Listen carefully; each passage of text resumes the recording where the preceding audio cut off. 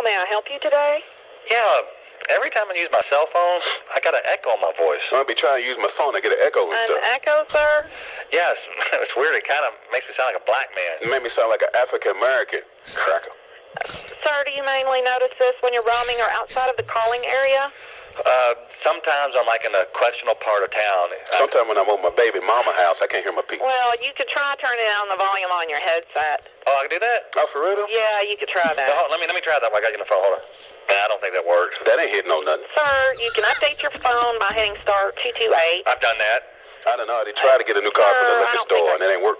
I don't think I can help you. You probably need to take your phone to one of our local retail stores. Yeah, I don't want to do all that. I ain't feeling that.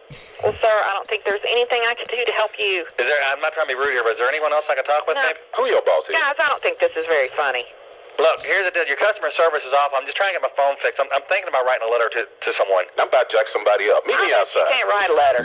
Goodbye. About to jack somebody up. You know, I think that's an app that people would pay for.